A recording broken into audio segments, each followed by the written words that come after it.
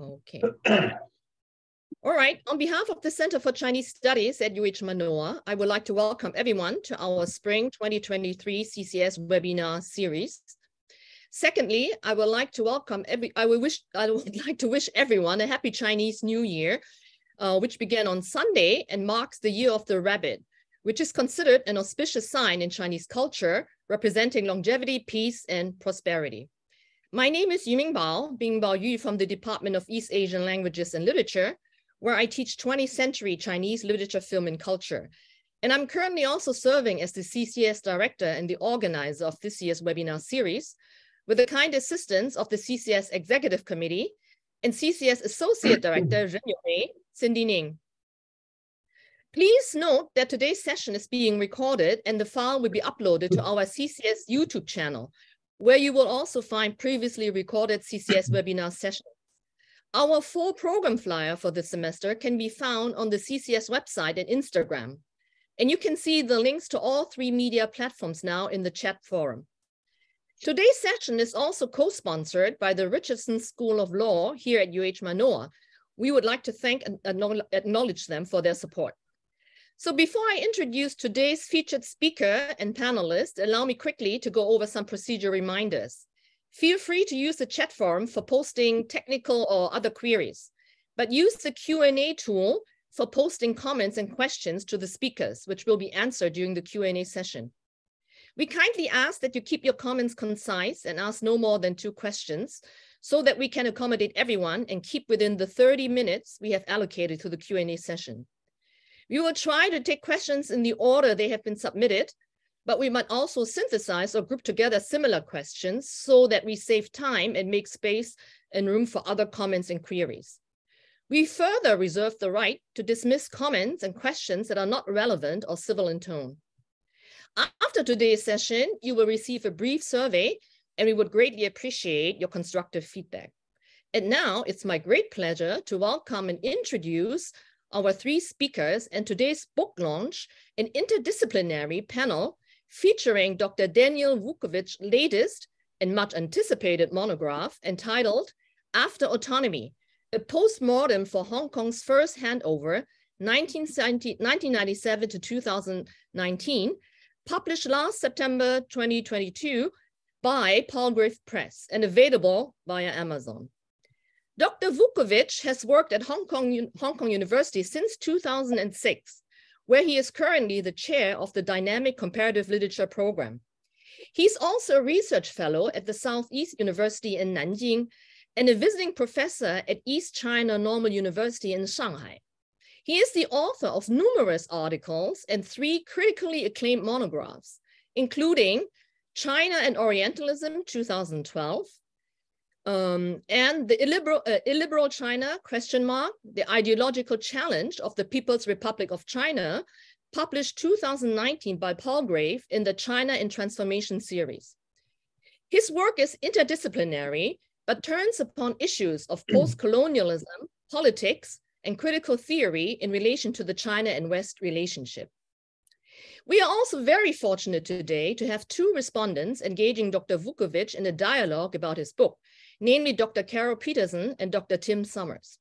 Our first respondent will be Dr. Carole Petersen, who is a professor at the Richardson School of Law at the University of Hawaii at Manoa.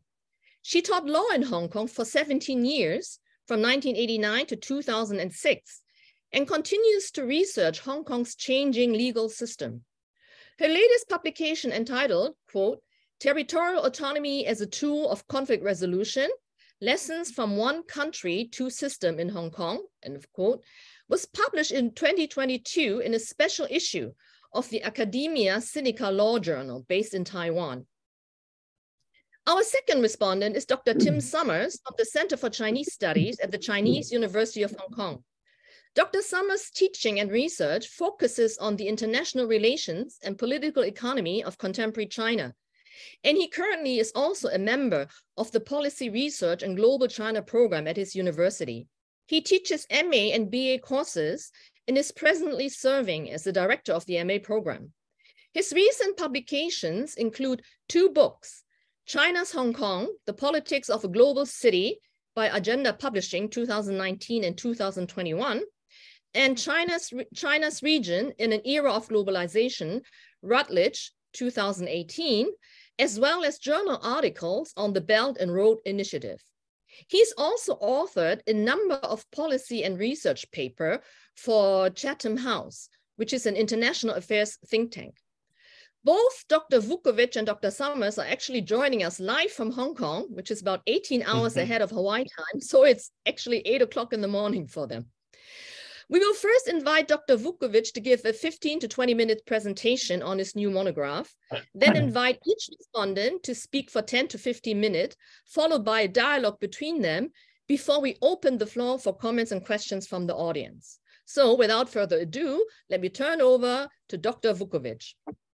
Oh, great. Thank you. Let me start my timer here too. I don't want to run over. I would like to begin by thanking Ming Bao very much for hosting this, and Cindy as well for your help in organizing it. And also especially my respondents already in advance. So Professor Summers and Petersen, thanks very much for signing on and giving some thought to this, not just my book, but the general issue. And I'd like to thank as well a friend and colleague of mine, Jesse Knutson, over at Hawai'i, Manoa, who put me in touch with Ming Bao as well. So what I will do is share a screen here.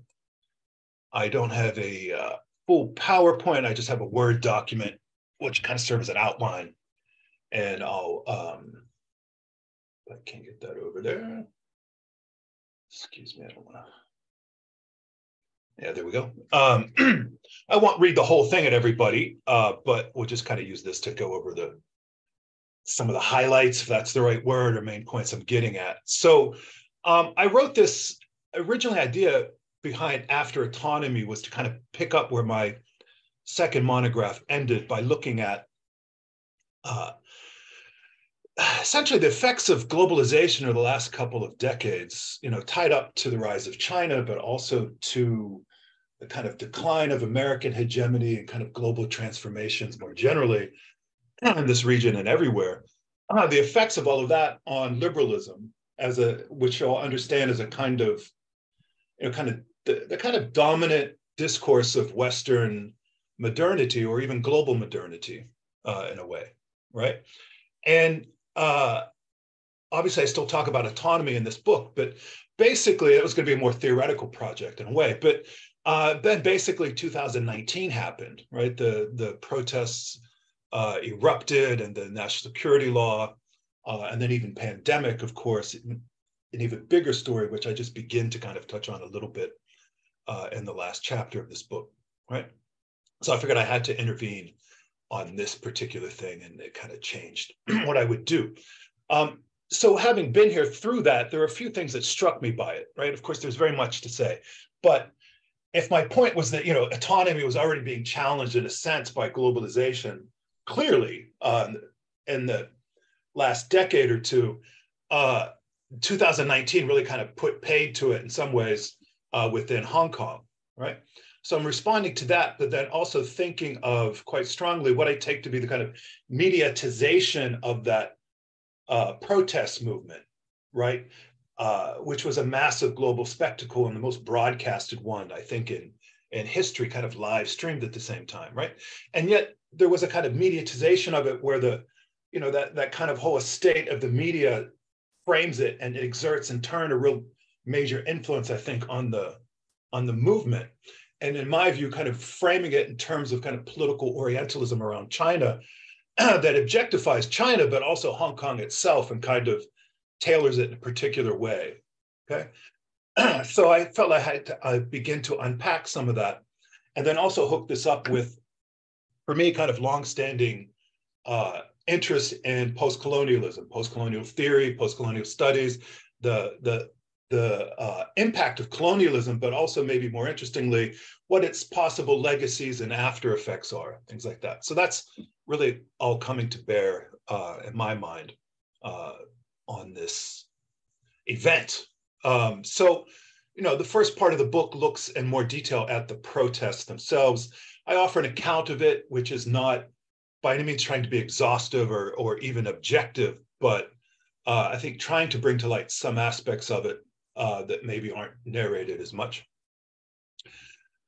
within it. So the kind of two key contexts preceding that, I think, or two events as well, are the Occupy Central Movement 2014, also kind of known as the Umbrella Revolution, and then later the Mongkok Fishball Revolution, which is even shorter and in a way less than a revolution, but also perhaps more significant. So Occupy, as you may well be aware, was ended peacefully, right? It was different really than 2019, although there were arrests and it was a more kind of classic civil disobedience moment. But it ends without any positive result around what was taken by the protesters and much of that kind of pan-democratic mainstream as its essential central demand, which was universal suffrage, which will be defined not just simply as voting, everyone voting, but as a direct nomination of the CE or chief or mayor or leader of the city, which was not granted, and which actually couldn't really be granted by the Basic Law, which I can get to in a minute here too, the Basic Law itself, right? So I think that it ends peacefully, but I think there's an enormous amount of frustration at the end of that, both on the part of the participants, perhaps more broadly in the city, around the aftermath of that not panning out to anything, and actually a reform project or a reform proposal launched by Beijing, which was to have the CE directly elected, but a choice for everybody between two candidates who were kind of vetted by the selection committee, which is also kind of stipulated in the Basic Law, right? So that was shot down as well. So I think there's a great deal of frustration already in the city around that. The Mongkok event of 2016, actually during a Lunar New Year, was significant for a number of reasons. One, it kind of upped the ante in terms of tactics. There was violence in this particular one. So there was brick throwing at hygiene officers and then police who had to absorb it, who then got orders later to kind of strike back, kind of break it up forcibly, I think, with batons and such, right? So that kind of escalated as well, represents that. And at that point too, you really saw the kind of crystallization of a kind of more intensely nativistic or xenophobic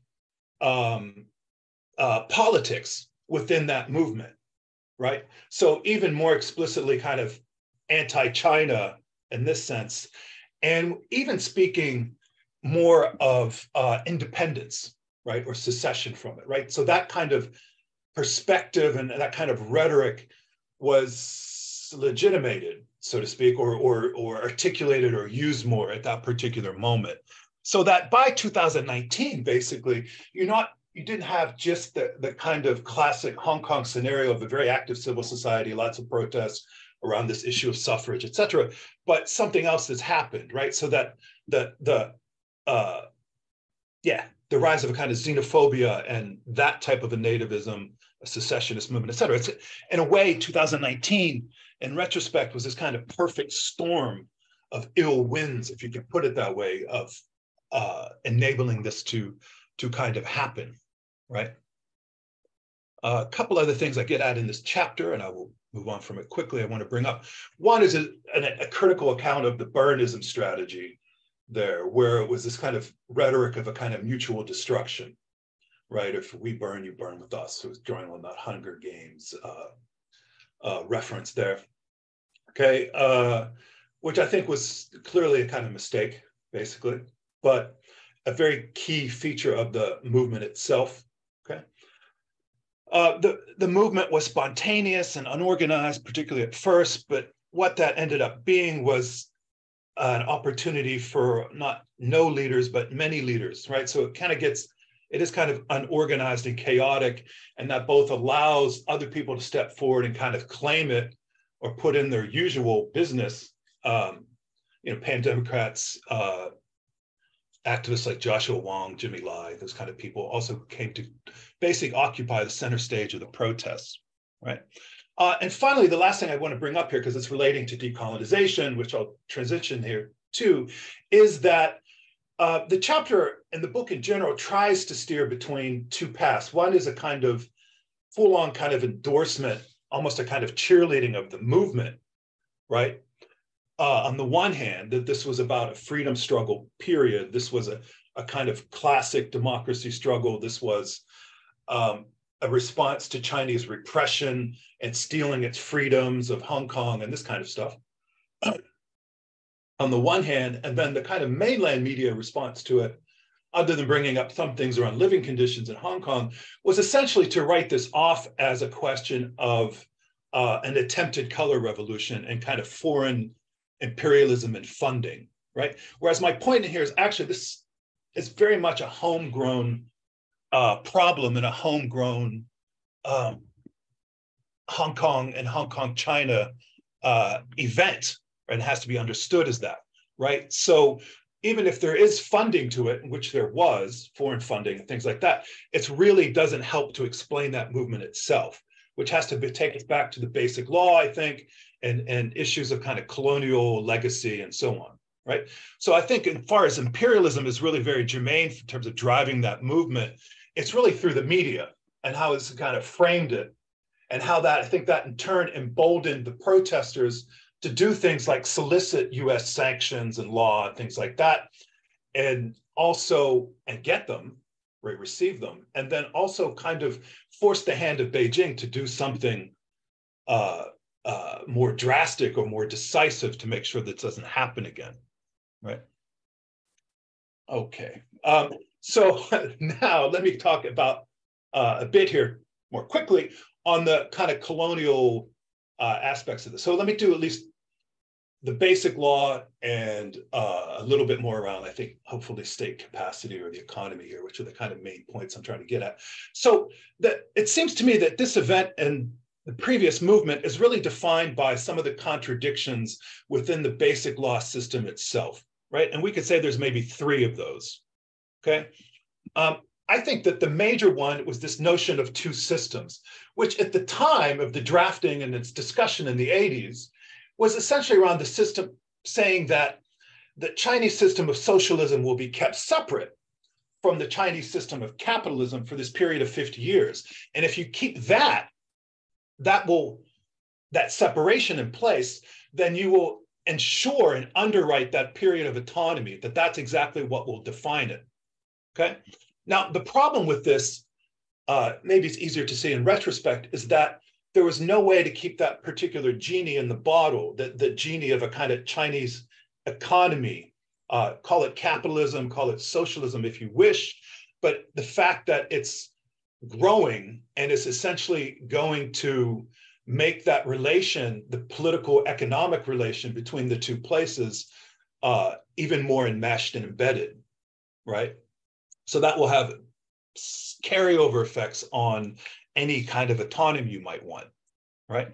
The other things, frankly, in the document are that it has other contradictions. One is around the promise of suffrage according to democratic procedures, but then also, as I mentioned earlier, insisting on the selection process, a vetting process of those candidates. The mainland perspective really wanted to insist on Article 23, national security legislation, and the pan-democratic side, mainstream side, let's even say mainstream political, kind of liberal side, if you will, of Hong Kong, of course, wanted to focus on that question of suffrage and voting, right? But if you have a stipulation of sovereignty, political sovereignty, and even of jurisdiction of the mainland over that, you're setting up a kind of contradiction between that and this notion of autonomy and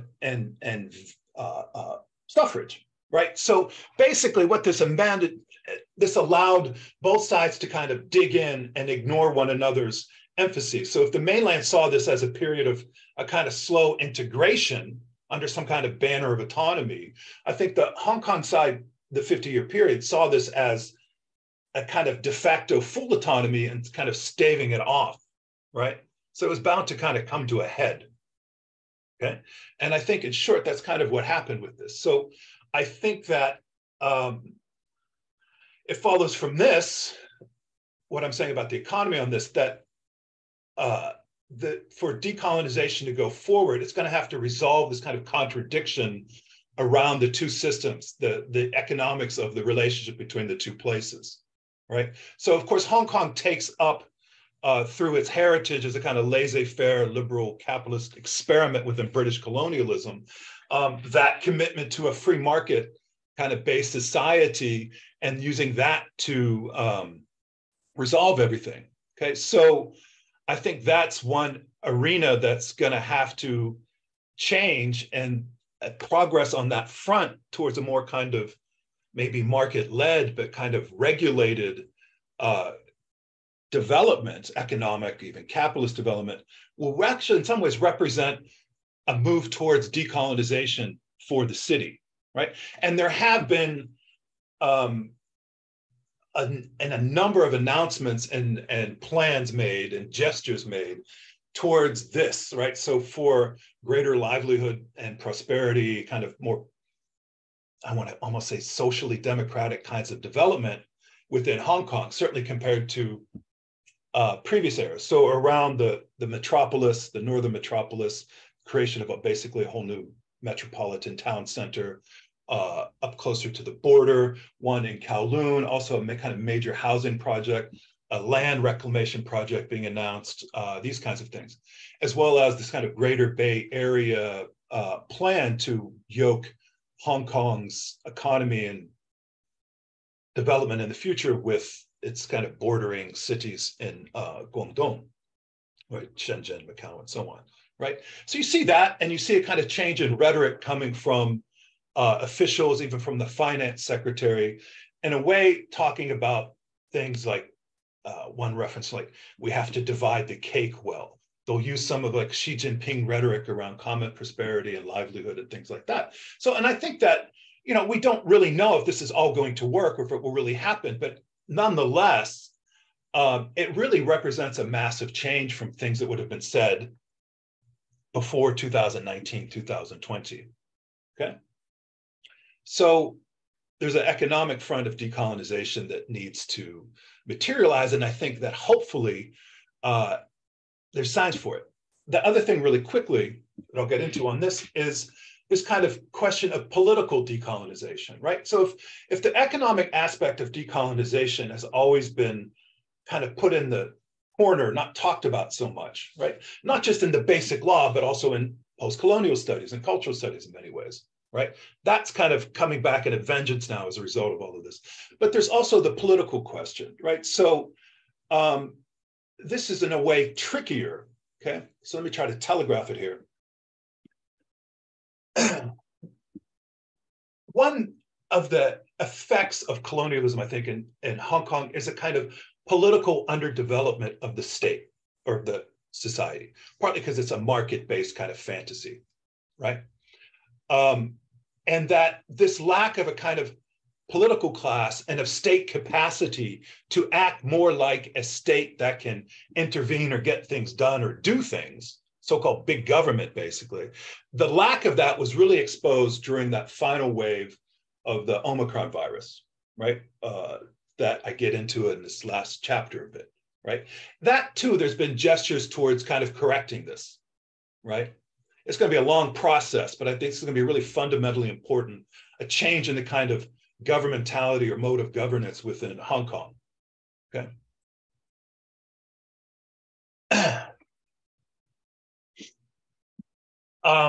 The other question around this with, excuse me, I was looking at a chat question, which I'll get to later, hopefully. But the other kind of political question that comes up with her in relation to decolonization has been some of the kind of reforms that have been happening, right? So I basically say there's two things that are true right now.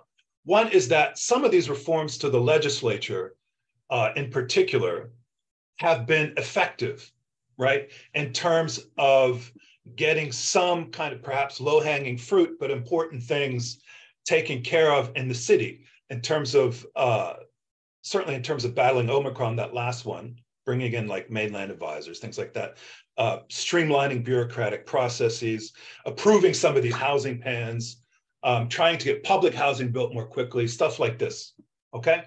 That coexists with a clear kind of repression, if you will, a kind of elimination of certain political freedoms that were here in the city before 2019 or during 2019, right? I mean, you know that legislatures kind of changed. The pan-democratic parties are largely gone.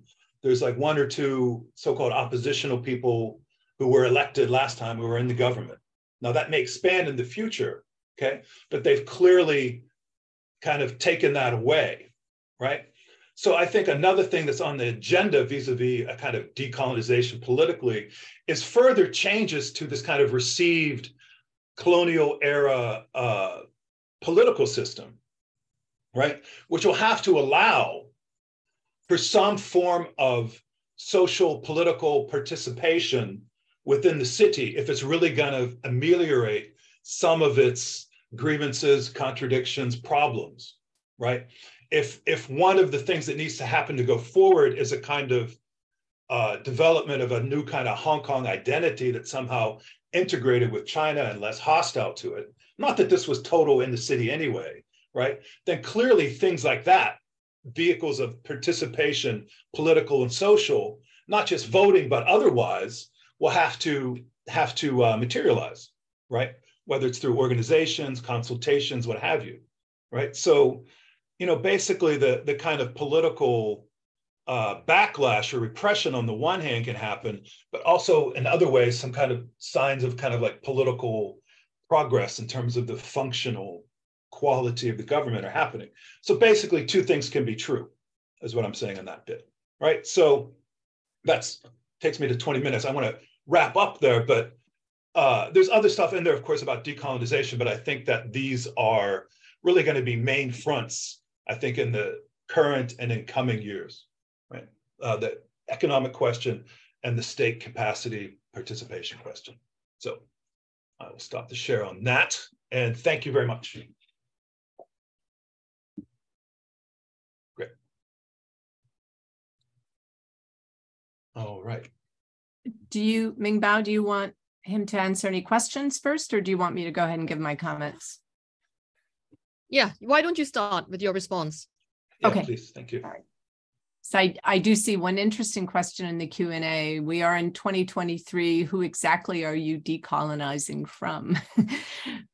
and I think it's fair to think about that. I enjoyed your book very much. I look at it from the perspective of a lawyer, which is very different. Decolonization does have a legal dimension, particularly in international law. And one thing to bear in mind is that the central government of the PRC has never really wanted to talk about Hong Kong in the context of decolonization, because Beijing's position from the moment Beijing took Taiwan's seat in the UN, which was legitimate, but their position was that Hong Kong and Macau were not colonies, that they were Chinese territory occupied by foreign powers. And from their point of view, it was simply a territorial swap. It had nothing to do with decolonization. And the reason Beijing took that position is that under international law, under the UN Charter and under customary international law that was binding on China at that time, had they viewed it as decolonization, that meant you would have to look at the people of Hong Kong, who numbered 4 million by the early 1970s, as a colonized people who had rights under international law. And under international law, if the people of Hong Kong had been recognized as a colonized people, then the UN would have been obligated to conduct a plebiscite at some point and ask them what they wanted for their future choice. Now, it's not necessarily the case that they would have gotten their choice, because China, of course, had a competing territorial claim, particularly with respect to the new territories, which was only leased to the United Kingdom, whereas Hong Kong Island and Kowloon Peninsula were in theory ceded in perpetuity to the British government. So had the UN stayed involved, it's possible that autonomy might have been the negotiated outcome. It's possible that it would have been full integration with China. It's possible it would have been some other arrangement, but it would have, under international law, had to have included some sort of consultation with the people at the time.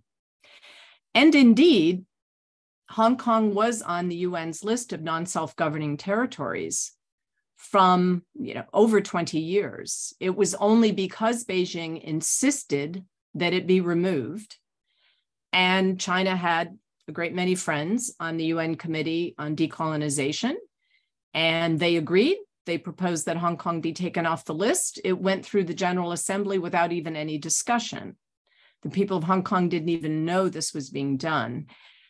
To a large extent, the responsibility for that rests with the United Kingdom, because the United Kingdom said nothing. Although, ironically, after the General Assembly approved, without even looking at it, it was sort of tacked on to a big report. After Hong Kong was removed from the list of non-self-governing territories, the British government sent a letter to the United Nations saying, of course, this doesn't change anything, right? And in fact, Hong Kong was still treated as a British dependent territory until the handover in 1997. So it was like this fiction from the point of view of the British government and much of the international community. Hong Kong was a dependent territory under British colonial rule.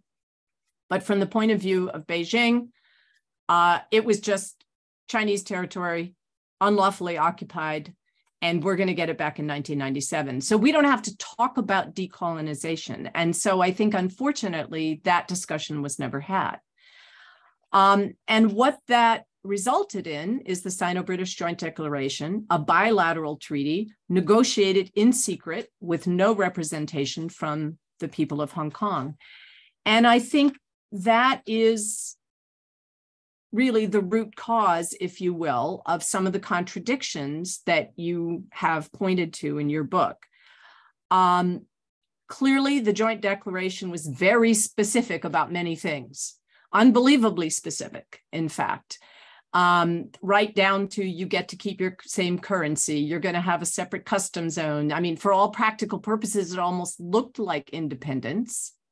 Many of the powers that we would associate with an independent state, but because the details were not there in local democracy, it meant that it could appear to be a very high degree of autonomy, but because the powers would be exercised by a government that was essentially appointed from Beijing, it was not really what we would call in international law internal self-determination, right? The idea that you can be part of a larger state, have autonomy, but because you have local democracy and a certain opportunity to exercise your own culture and practice your own culture, you have internal self-determination, which is often in international law considered to be a fair compromise in situations where the normal rights of a colonized people are not being fulfilled because there is a competing territorial claim, which China certainly had.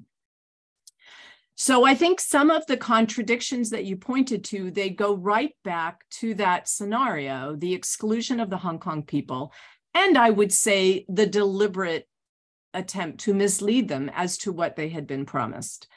And if you look at what the British government and the colonial government officials said to the people of Hong Kong after the Joint Declaration was negotiated, it was designed to reassure them not only that there would be this very separate, and I would say not just economic system, but separate legal system. They were not only reassured of that, they were reassured about local democracy. The details were not there in the Joint Declaration, but the British government did not want to tell the people of Hong Kong that they were not there because they couldn't get the Chinese negotiators to agree to it. And so instead, they misled them, essentially. And while the Joint Declaration was being promoted to the Hong Kong people in 1984, at the same time, the colonial government issued a green paper on local democracy, which had those reforms gone through, Hong Kong essentially would have been operating as a parliamentary democracy. The Legislative Council would have been elected, and the chief executive and the executive council would have been selected from the majority party. The Hong Kong people were led to believe that they were going to be exercising local democracy well before 1997. And as soon as the Joint Declaration was ratified in 1985, all of that was put on the back burner.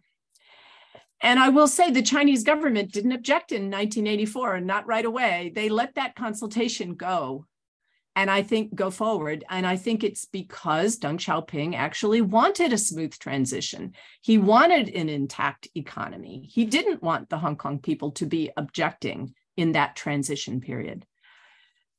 So at the end of the day, we're left with a bilateral agreement with no possibility for neutral enforcement.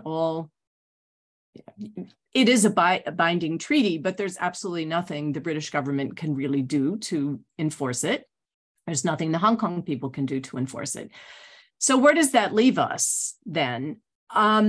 I do disagree when you say that the protesters in 2019 were arguing for de facto independence. I don't think that's what most protesters were asking for. I think they were asking for restoration of what they thought that they were promised.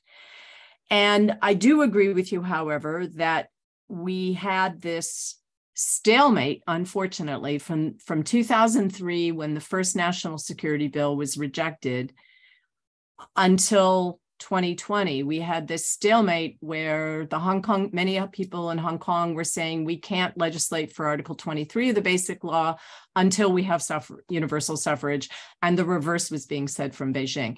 And it's very unfortunate, because I and many academics argue that it would have been smart for local politicians and local lawyers to draft Article 23 legislation well before that period. So, and to take the bill that was proposed in 2002 and 2003 with the concessions that Teng Shihua offered to the people, and clean up some of the messy drafting, because some of the drafting wasn't very good, and put it forth to Legislative Council. And I think if the various political parties in Hong Kong had found a way to work together and get the Article 23 legislation implemented through local legislation, the outcome might have been better. I honestly don't know. It's very hard to know, because I think a lot of things have changed in China since then as well, right? So we're operating in a somewhat different environment. So what I think we have to think about is what will happen now going forward.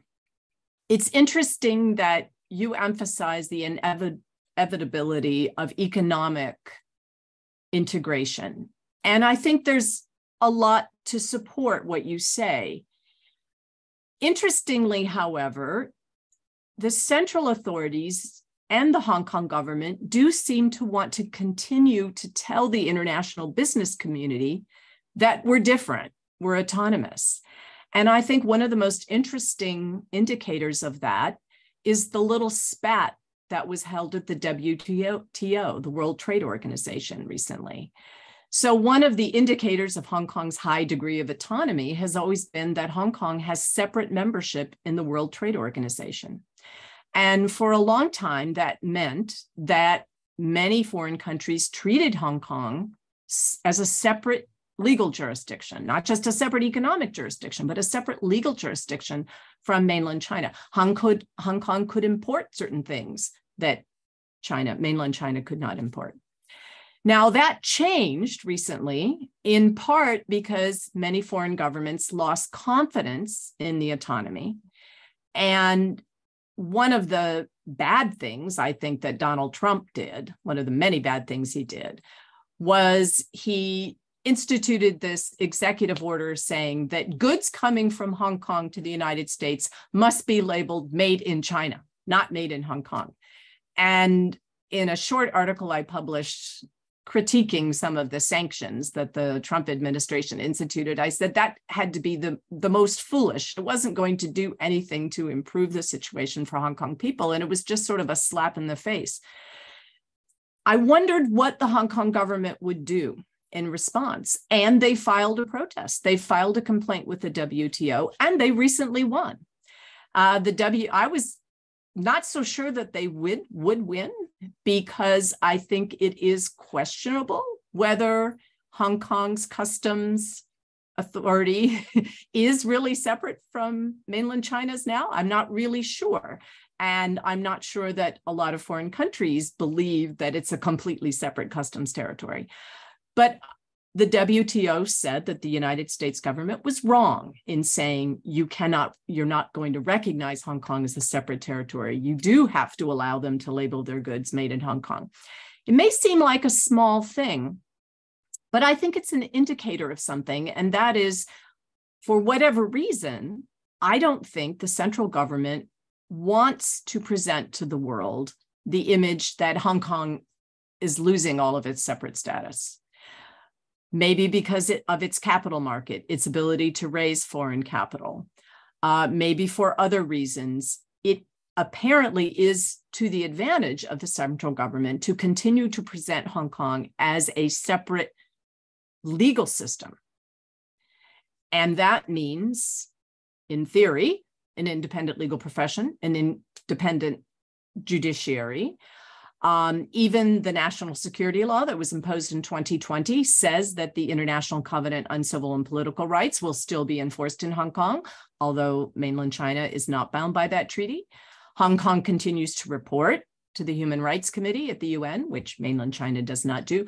For whatever reason, China still seems to want to present Hong Kong as an autonomous region.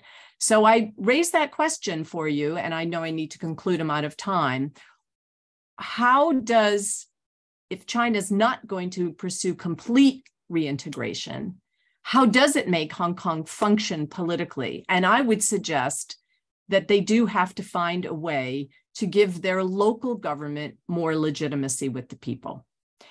And maybe that doesn't mean open nomination, but some form of local election, because right now the local government is perceived as getting all of its legitimacy from Beijing and none from the local people. And I do think that's one of the reasons that they do not have effective governance.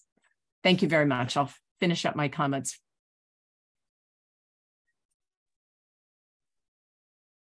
Great.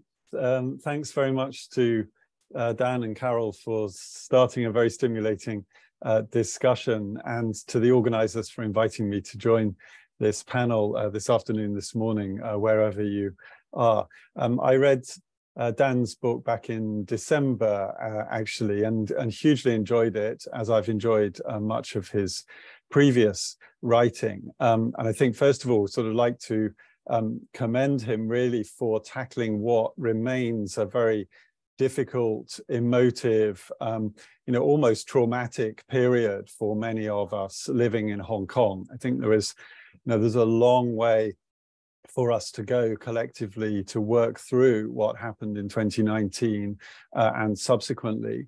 And I think Dan's book does a very good job of setting out a view which, in his words, reads Hong Kong against the grain. It's not the standard narrative that we're used to of Hong Kong in English, at least. And I think that's a great value for the book. So I hope people watching this live or subsequently will take time to dip into it and to think about how reading Hong Kong against the grain might look from a critical perspective. And I wanted to structure my comments around three scales: the local, the national, and the global, which is how I've come to think about what's gone on in Hong Kong over recent decades.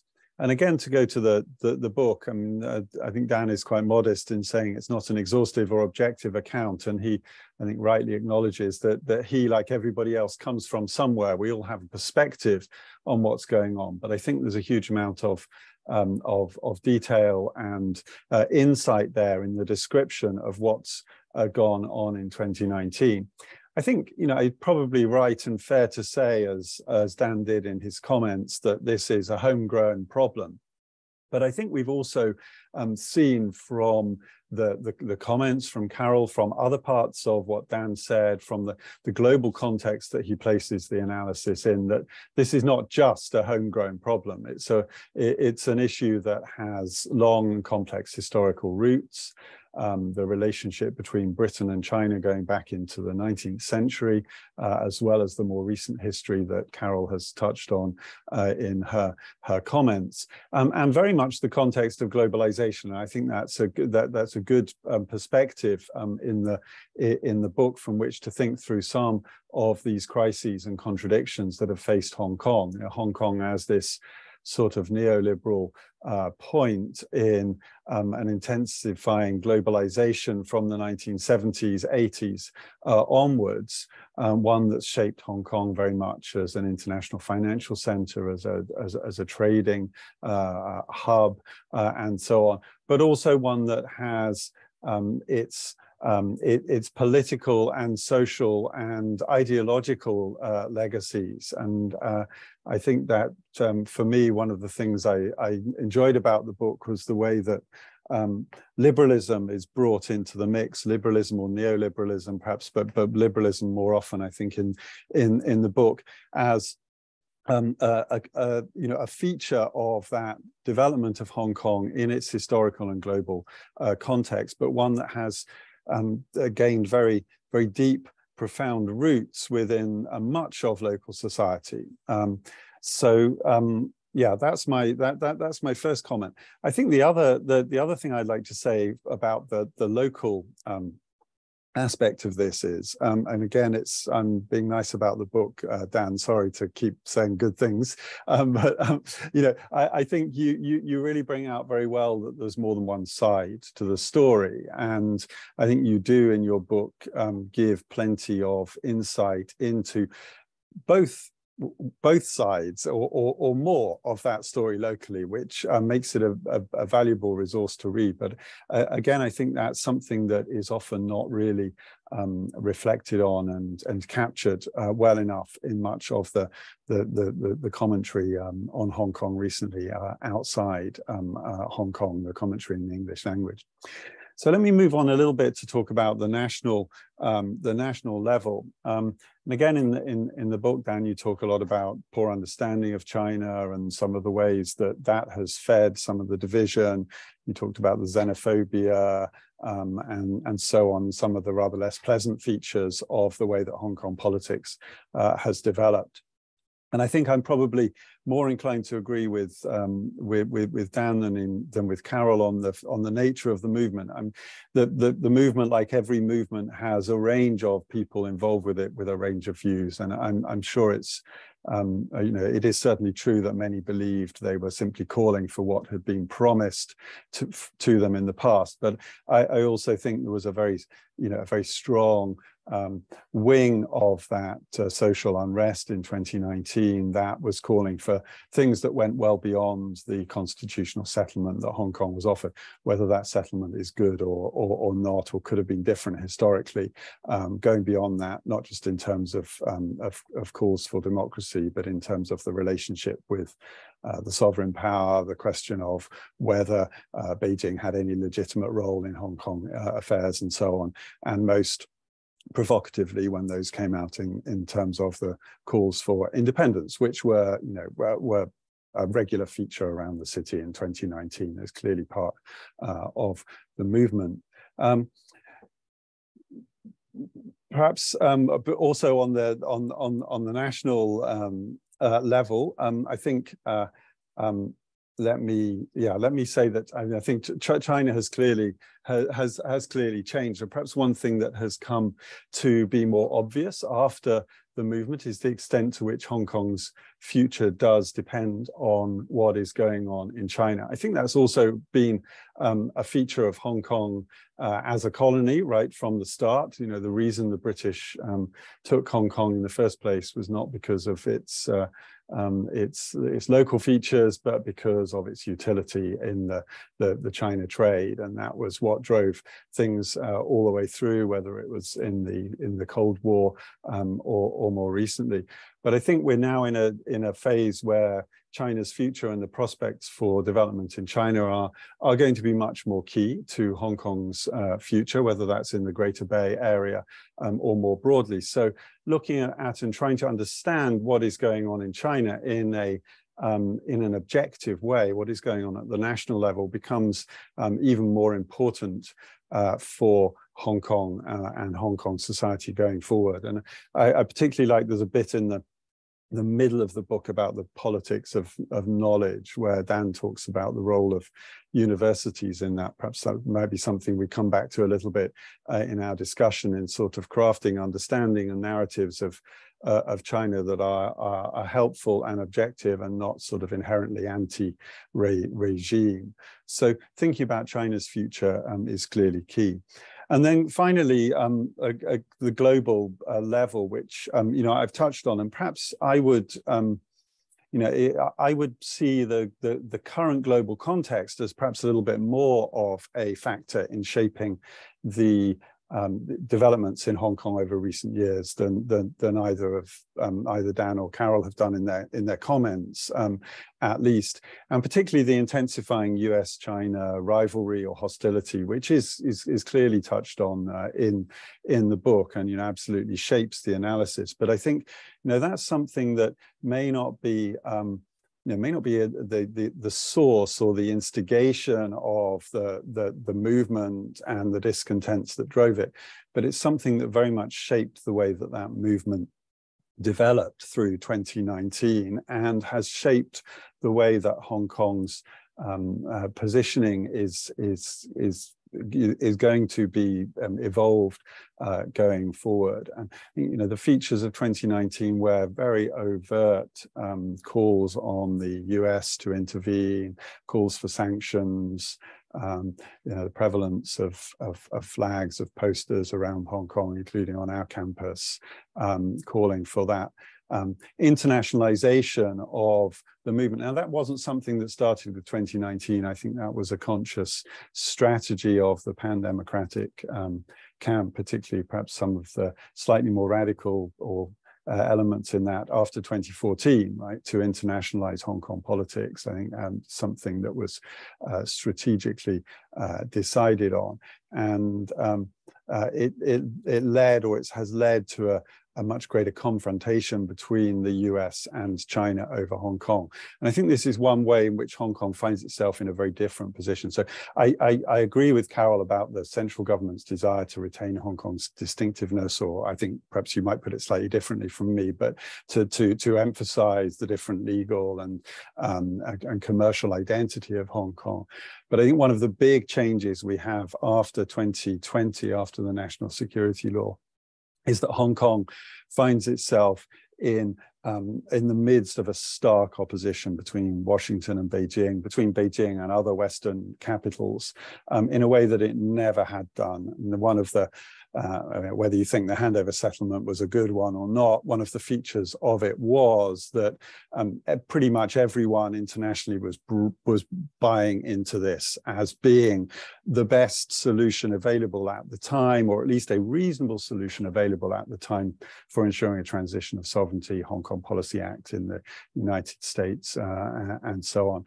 And that kind of broad consensus internationally about Hong Kong has broken down. We now have the West and China, or perhaps the West and the rest, actually in opposition over Hong Kong. Our domestic consensus, our local consensus here has rather broken down too, under a more sort of coercive approach following the national security law.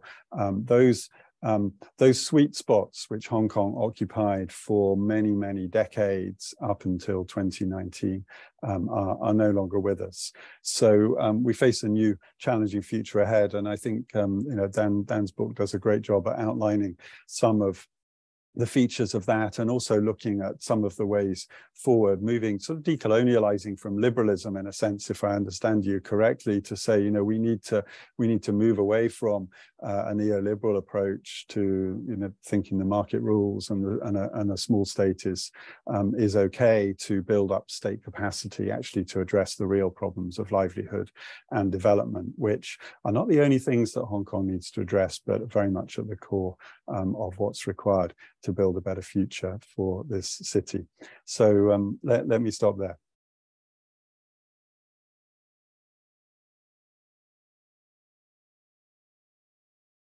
Right. Okay, great. Daniel, do you want to respond to some of Tim's And Carol, question before we go to the Sure. Q&A. Actually, I think you have about, spend about 10 minutes to respond.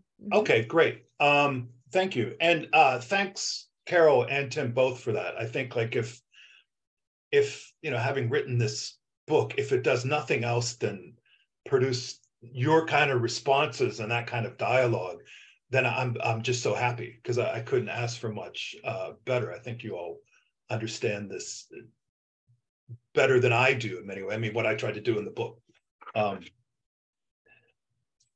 So let me just do a couple of things. There's both really rich responses, and thank you. So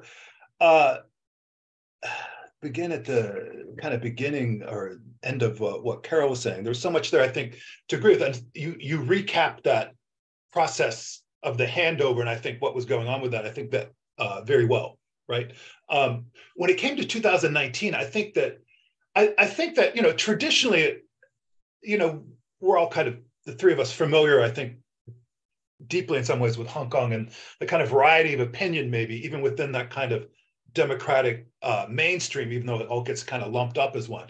I think there were certainly people who felt like, probably in 2019 and certainly before, that they were promised certain things that they're not getting, so they want that to be restored, right? That's their understanding. They didn't necessarily want to be independent from China, but they wanted this or something like that. So there is that level of it, right? But I think that those voices got pushed out, and that, as Tim was saying later, like that within 19, you really had to kind of more, quote unquote, radicalized take on some of this stuff that was happening, right? And that pan-democratic movement, if you look at it more detail, itself splintered so much, even in the time I've been here, over this, right? So that even within the kind of like, there were people leaving the Civic Party who found it too xenophobic, and that's the Barristers Party.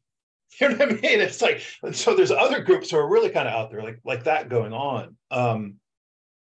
Around the local elections, I also agree with that. So I think, and I noticed Carol had sent, I think they linked it in the comments, a really excellent article also on the national security law and kind of aftermath on that, right? And I looked at that quickly a bit yesterday, finally, and then last night. But I was going to say that reform package that was offered probably should have been accepted in retrospect, back right after Occupy, because then you would have had a choice. You would have had some suffrage, basically. You had choosing two candidates, which, to be sure, not your ideal candidate necessarily, right? But you at least have that bit of voice to choose within the public sphere, something like that. So I would not be, I don't know when, but I think something like that will probably cycle back to Hong Kong, right? So it's not that direct nomination, but that, for whatever that will be worth in that way too. I think around that, it's interesting. It came up, I'm sure Carol and Tim are aware, this past summer there was it spring, around that legal definition of colonialism or not, right? This came around, I think, some of the teaching in the public schools in Hong Kong, whether it was a colony or not. This is going to be part of the guidelines, if not textbook or something like that. And then there was a lot of like tumult, briefly perhaps, in the media around, well, you're saying Hong Kong was never really a colony. That's bizarre. So now you're denying was colonialism, right? Something like that. So it's really kind of a mess. And I think that's an important little bit to notice on that. And I think that, I mean, I don't know, but when I look back at the time, they're using their connections within the UN. And this is the kind of late Maoist period where I think the politics of the party and the party state are very different than that of the 80s already, let alone this kind of contemporary time. So I think there would have been different ways of seeing that kind of colonialism in its status. So I think, from their what I'm imagining is to be their perspective at the time, and maybe to some extent today, Hong Kong wasn't a real colony in the way that like India was, or French Algeria or something like that, right? It wasn't quite under that, and it was always just like this little territorial port state. So it always still kind of really belonged to us, or really part of this, and that kind of thing, right? And I can understand why they might be thinking of that, but I think the effects of that are also correct, that Carol's rehearsing. This was not a matter of like a public debate or discussion. And And whatever the merits of that are, it did that, and then that basic law even more so, much more crucially, the fact that it doesn't bring up this problem of colonialism and a need to decolonize really is something that comes back with a vengeance now. We can see that, right? And I think that there's a recognition, even if they're not going to use that exact word, of from the mainland and from the kind of ruling or power people, whatever you want to put them in Hong Kong and others, that it does need to kind of go through some kind of decolonization, right? Unfortunately, that gets hung up on things like, well, let's not use English on the street names anymore or something, which is so minor, right? But I think there is a dawning awareness of that somehow, right? Just as there's this kind of pushback, I think, on this pure free market kind of thing. Oh, we have to keep a huge surplus. We cannot spend any money. There's a bit of, they've been forced into that mode, perhaps, by the protests and then the pandemic. So I'm hopeful that that will change a little bit down the line on that. I think what, and quickly on Tim on that, responding to Tim, I think that's a really useful way to kind of scale it. You say like the local, national, and global, right? To me, what's interesting about the question of liberalism within that is it's not only part of the Hong Kong heritage, right, as a governance and kind of mainstream political intellectual ideology, but that's of course also global as well as local, and then China has its own issues around dealing with liberalism, right? And it too has really had a very strong faith in the kind of market mechanism, maybe not quite as much as Hong Kong. So I think one way in which, you know, Hong Kong is really bound up with China for sure, and it always has been. But for it to also kind of succeed economically and push back on that, the same things on that kind of market-based rationality of governance, that's also going to happen or be retained at some level within the mainland as well. Right, so it's going to be an interesting, I think, scenario to kind of watch out and see get played out here. There's another quick thing I wanted to say. The U.S.-China rivalry, I think, is really quite crucial to this as well, and that kind of really 2019 just forced that hand in some ways. If it had been like Occupy eventually left, right? You could say, okay, it failed in some sense, but in another sense, it didn't fail. It did what it did, and then it went away. Right? You take the win, if you want to put it that way, or take the loss, depending on how you feel about it. And that 2019, that didn't happen. It kept escalating, right? And I think that's the kind of tragedy of it in some ways from any number of perspectives. Yeah, so the autonomy of Hong Kong, yeah, I think it's important to do this. So I'm sure you're aware, when Xi Jinping was here in July for the Handover anniversary, he talked about how great the basic law system was. Right? And how why would you change such a good system? Right? And he spoke of preserving Hong Kong's autonomy. And I think that we have to take that seriously. He means that, right? It's not fake to him. He's not lying. He's not being a hypocrite. I think from that perspective, that is the case. So I think that they do want to preserve its autonomy in this sense. Right? Perhaps to some extent, a legal sense, at least in terms of dealing with business, things like that. But that's clearly in conflict now with that national security and kind of national sovereignty, which will imply some kind of compliance and that. So there's still that kind of powerful contradiction that's going to be there. But I think that Hong Kong's autonomy is not all gone. And it's, you know, there's clear red lines now. And there's a lot of payback and kind of political struggle still around that in the past. But I don't think that there's the intent to simply suck it in and integrate it, right? So that, you know, that phrase of just another Chinese city has always been deeply tendentious, I think. And it won't become that. Yeah, I think that's all I'll say for now. I don't know, other responses back or anything. Okay, Carole or Tim, do you want to quickly respond to Daniel? Yeah, I'd like to respond to Daniel and also something that Tim said.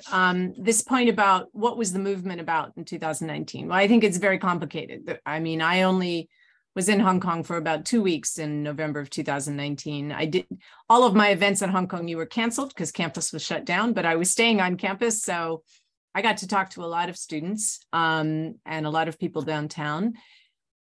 And I just think it was very complicated. And I do think you have to remember that the movement started because of something really dumb that Carrie Lam did. And that was the extradition bill. It was not constitutionally required. I do not think there's any evidence to indicate that the central authorities asked her to do it. I think it was just her idea. And I think if she had been elected chief executive, she never would have done it. She would have had more political sense. And this is where I do agree with you. I mean, there is no state capacity in the local government. They are not politicians, and they don't understand how to respond to the people and how to anticipate how things could get out of hand. So the beginning of the movement of 2019 really was very much like 2003. She's proposed something that we think is crazy, that completely violates one country, two systems. We're going to go to the streets because that's the only thing we can do, because we can't vote her out of the office. And I think in the beginning, it was intended to be peaceful. And I think if she had been politically a little more wise and withdrawn the bill right away, just the way Teng Shi-hua did in the summer of 2003, I don't think it would have escalated. I don't think it would have turned into this pro-independence. And I still bristle a little bit when people call it pro-independence, because I know so many people who were marching who would have said, independence, crazy. We can't possibly be independent from China. So I do think it's a very complicated issue, what the protesters were really seeking. I do completely agree with you that the reform package that was offered should have been accepted. And there are plenty of lawyers who made that argument. I mean, Simon Young at Hong Kong U wrote a piece for South China Morning Post, I think it was, saying, let's accept it, let's work with it. It would have been better for Hong Kong, even if they were just choosing among 3 pre-approved candidates, because at least those pre-approved candidates would have had to have developed some political sense and been at least somewhat accountable to the people. And they would have had more political legitimacy, I think, and could have governed better. So I think it was a mistake, but if the central authorities were seeking my advice, which of course they won't, I would suggest, why not offer it again? Frankly, they could impose it now. They just remade the Legislative Council in 2021. They've taken over complete authority for the makeup of Hong Kong's political system. If they wanted to, they could bring that into place now in Hong Kong, and perhaps it would help to rebuild the sense of Hong Kong people that we do get to exercise some internal self-determination, and that we do have an accountable government that is understandably not just accountable to us, also accountable to the central authorities, but at least get some of its legitimacy from our vote. And I think that would be a wise move. And the other thing that I think would help would be just to lighten up a little on that national security law. I mean, there's no question that there is no threat to China's territorial integrity coming from Hong Kong now. There is just no threat. There never really was a serious threat to China's territorial integrity. And the extent to which it has been enforced and the fear that it has instilled in many people, you can just feel it. You don't have one Hong Kong Chinese person on this panel. And I think it would be interesting to see whether you could have found one who was willing to speak, and whether they would feel comfortable responding to your book on a recorded seminar. You guys presumably both have citizenship elsewhere. I'm comfortably in Hawaii. We can say what we want to say. I have former colleagues who don't feel that way anymore. They're being exceedingly careful with what they write and what they say. And I think that if the central authorities genuinely do want, and I agree with you, Xi Jinping seems to want to present to the international community the idea that Hong Kong's common law legal system is still intact, well, then the way to do that is to back off a little bit. Don't always oppose every bail application. I know that's coming from the Hong Kong prosecutors, but I suspect they're getting their marching orders somewhere. You don't always have to oppose bail applications, even though you have the power to do so. You don't have to be quite so aggressive in the enforcement of the law. Now that things have calmed down, it's just not necessary. And I think if they want to restore this idea that Hong Kong can exercise some sort of autonomy, some form of internal self-determination, those kind of steps could go a long way toward reassuring the people of Hong Kong and also the international community, which I think China wants to believe certain things about Hong Kong. That's all I'll say. Okay, great. We actually have just a comment came in from this person with the initial JS. I think this is in response to what Carole just said, so I'll just read it. I'm sorry, I understand you work at a Hong Kong uni. Oh, actually, that's for Daniel. And you want to keep the job, but to promote Xi's opinion and to say he truly meant and believed in two systems is very wrong. The protesters were seeking freedom and basically fought the war that their parents should have fought and did not when they were sold by Britain down the river. It is set free by birth people. It is set free by birth people want to ignore that people do not want to live under dictatorship. Okay, this is just a comment, but we actually have.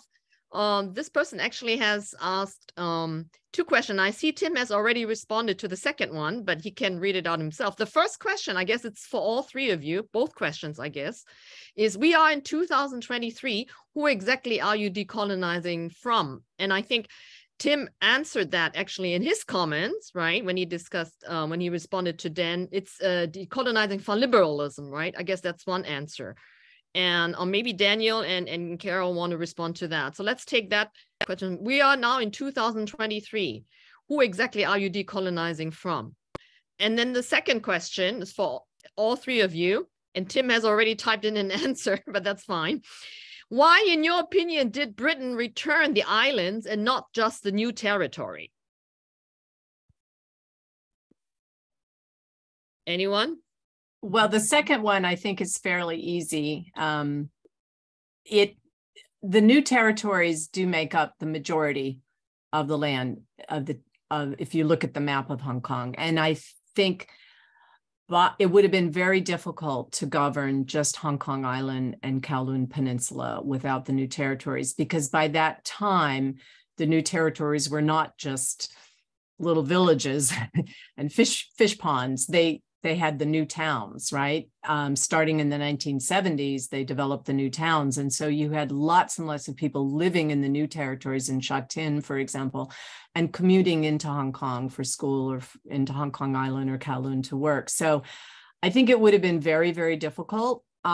Moreover, I don't think Deng Xiaoping would have agreed to it. Right? I think he was insisting it's all coming back in 1997. And I have done some work in the British National Archives, and there are plenty of evidence to show that Maggie Thatcher thought about that idea, but that her advisors explained to her it simply wasn't going to work. So you guys might have a different view, but I think that's the answer to that. Tim, do you want to elaborate on your, or maybe Daniel first? Either one. If Tim wants to go first, please go right ahead. If there's any more to add. I don't really have anything to add. I mean, I totally agree. I think the historical record's quite clear that the British view was that it wasn't viable, both politically and in terms of local governance. I think Carole's absolutely right on that. Okay, thanks. I mean, I certainly agree with that. But let me do the first part of that question around 2023. Who or what would Hong Kong be decolonizing from? I don't think it's not who, but maybe it is a question of what, in the sense that it's still this inherited, received system from before that now China, in a way, is on the hook for. I agree, but to some extent, I mean, there's no, and that's one of the points I want to make, is that this problem of decolonization and also political reform and state capacity, et cetera, this needs to be taken far more seriously than it has been, right? As if that just transferring sovereignty and putting Hong Kong people in charge of Hong Kong would represent decolonization, which is not the case, right? And of course, they knew it was a colony, despite what they're getting ratified legally as a technical definition, right? So I think that that's coming back. I won't say, you could say to haunt them, or now it's another opportunity to kind of do something about and think through. But it's from the past, right? So it is a kind of legacy situation. So you could say it's both or it's one, but I personally have never agreed or quite been able to say, well, Hong Kong is the colonizer, China is the Hong Kong of the colonizer or recolonizer of Hong Kong now, because I think that kind of metaphorizes what colonialism is in some ways, right? And it's not that kind of simple, right? So I guess that's my take on that in particular. Maybe I could speak to the thing about getting the atmosphere that Carole mentioned too, around, Tim and I are responding, presumably we are foreign nationals, so if we could always flee, something like that. I think that's a valid point, and I think it's probably different for me than it would be for others. I'll give a talk at HKU on this. I don't know if we'll record it. I have to run that by respondents, and I've asked people to respond to other things. I will say that I'm still waiting to hear from one friend, basically a Hong Kong person. I don't know if he or she will agree to it. So I think that this could be also because they don't like the book, quite honestly, because it's not as, maybe sympathetic to that particular struggle or what have you, 2019 as they are, or something like that, right? So, but it could be self-censorship. It's just like, well, it's not really worth the bother, etc. So I don't know. I would say, in the classroom, I feel free to talk about what I talked about before, right? But then I'm also not someone who particularly flirted with this kind of recolonization argument within like post-colonial studies about the status of Hong Kong and what's going on, that kind of thing. So could be different for others. I think that's worth acknowledging. Yeah, sure. Tim, do you want to elaborate on your answer a little bit, or? Yeah, well, there's a lot of sort of thoughts that are stimulated by those comments from colleagues, and I think my own feeling about working in Hong Kong is similar to Dan's. I feel that the classroom, for me at least, is a free space. I think I'd also say not necessarily all students would feel the same, and there's a diversity of views about this. And I think we are still going through a period of flux. We're not quite out of the process of transition from what Dan calls the first handover to the second handover, whatever you like to call it.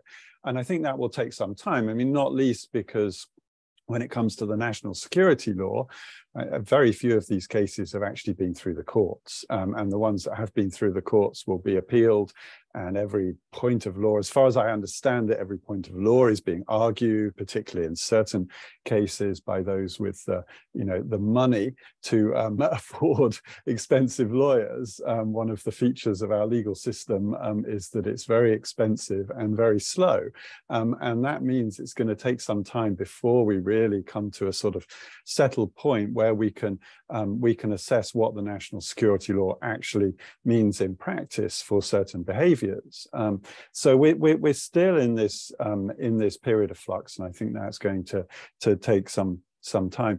I also just wanted to go back, because I think this question of the nature of the movement in 2019 is an absolutely crucial one, and I'm sure it's one people are going to be writing about. And there've been a series of kind of political science type articles coming out in journals this year, last year, looking at different aspects of the movements, use of violence, the implications of its sort of say Bakgotjet, the kind of don't cut the mat, right? You stay united, and arguments, for example, that really pushed the movement to a much more radical position, that the radical wing was leading, and I think that was my sense at the time, and that remains my view. But I think these issues are going to be debated very substantially for some period of time. But I mean, I think historically this is going to be absolutely crucial. What was this? Was this simply a movement calling for restoration or promised freedoms to be granted, or was it something more radical? Was it something more xenophobic, more secessionist, and so on? And I think we've seen from this discussion there's a range of views that are going to be discussed much more over time. So I think this remains this will be a key historical question. Carole has her hand up, but we have one question actually. Carole, Can I just quickly respond? Yeah, to one just point? quickly, yeah. Because I agree with you about the don't cut the mat point. I think the moderates made a huge mistake by not condemning the violence in 2019. Some of them did, but not in strong enough terms. It was a huge mistake. But where I do have to disagree with you is when you're suggesting that we don't know how the national security law is going to play out because we have all these appeals and we have this great legal system in a long time.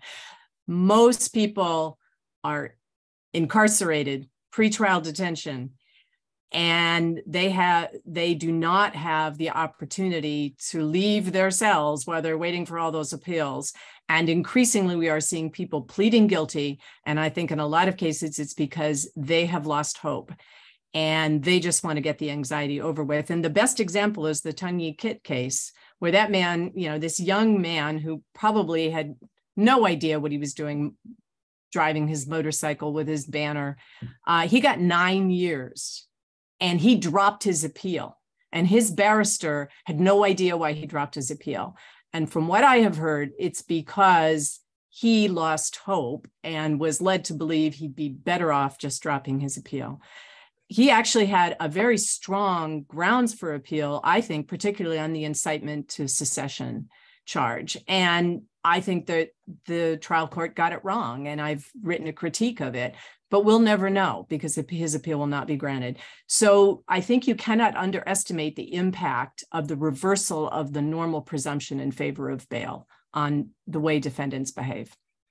Okay, we have our final question, and it's actually, this is directed to Tim and Daniel because Carole has already spoken, right? And this is from Francis Hiskin. If you could snap your fingers and have the Hong Kong government make one policy shift to gain more public legitimacy, what would that shift be? And he says, or she says, Professor Petersen has already answered with letting on the national security law enforcement. But what would be, but I would be curious to see what Professor Summers and Professor Vukovich have to say. So if you could perhaps. Shall I go first, and then Dan can have the last word? I mean, I suppose probably the most common answer to this question is something to do with housing, housing provision, or house prices. I mean, making more affordable housing available to young people in Hong Kong would seem to me to go, a long way to improving the quality of life and thereby enhancing the government's legitimacy. I mean, I think if we just think about it as government legitimacy, we slightly miss the point here. That, of course, is very difficult to do in the short term. There are other areas which could be addressed. I think primary, secondary schooling, the healthcare system, which, ironically, well, it's not ironic because of what we've heard about the neoliberal market-oriented history of Hong Kong, but we have some of the best healthcare facilities in the world, but we also have some of the sort of most unequal and we have some problems in our healthcare system, as we've seen with COVID. And I'm not really an expert in that area, but I feel that those livelihood issues, housing, education, the physical environment, environmental protection, and so on, and these are things which many people in Hong Kong care about, and which we ought to have an opportunity to do something about now. I personally feel that the the post-2022 Hong Kong government perhaps has made a slightly slow start on this, although we're only 6 or 7 months into their term. And I hope we can see more real progress on livelihood and development over the coming years. Mm-hmm. Daniel? Yeah, I would basically just second what Tim is saying on this, that I think it needs to be a focus on livelihood. A lot of the housing question for sure, there's the big plans around the new towns and the reclamation, but these are so many years down the line. It doesn't mean a heck of a lot to people living in cramped quarters. It doesn't mean a lot to young people who want to live on their own and that kind of thing, right? So, and I know they're trying to speed up some of the bureaucratic processes to get the stuff built more, but I think that they can and should do a whole lot more on that in the short term. So I think that's it. And then, the